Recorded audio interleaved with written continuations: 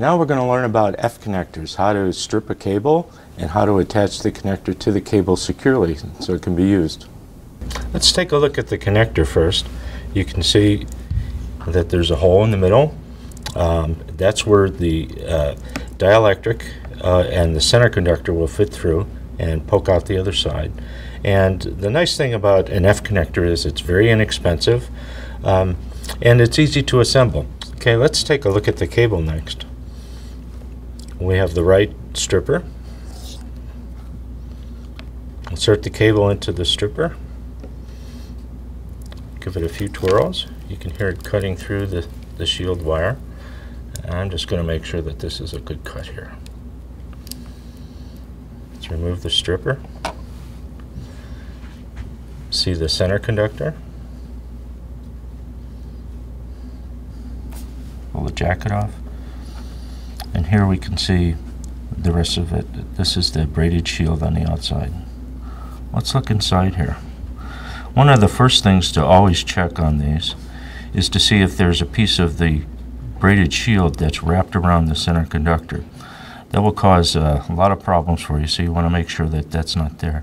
If you do find it, that's generally an indication that your tool is getting a little bit dull.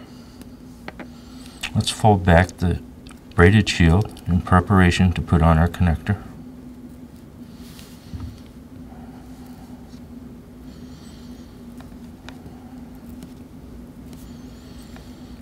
Let's inspect it to make sure we have it all. Alright, now we're ready to put on our connector. So you can see that there's a center hole in the middle. And this is where the center conductor and the dielectric will fit inside this middle hole. Then on the outside, this is where the braided shield will go. We'll fit the connector onto the wire. And this is pretty tight, so we'll have to give it a good push.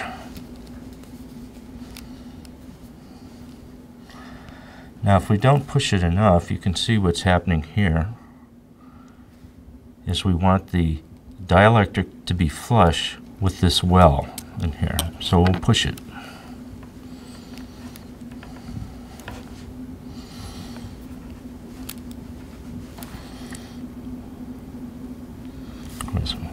Now you can see how the dielectric is flush here.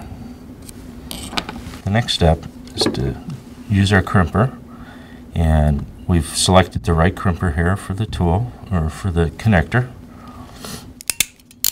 We'll open up the crimper.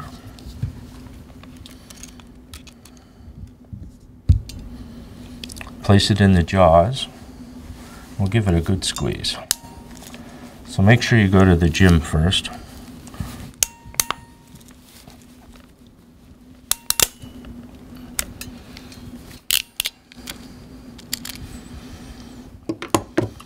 Get a firm tug after you've crimped it. Make sure it's on there nice and snug. Make sure that nothing's changed. And there's an F connector. F connectors, they're still in use in the industry, mainly for inside CCTV in buildings. And if you have a nice sharp tool and a good crimper, you'll be in business.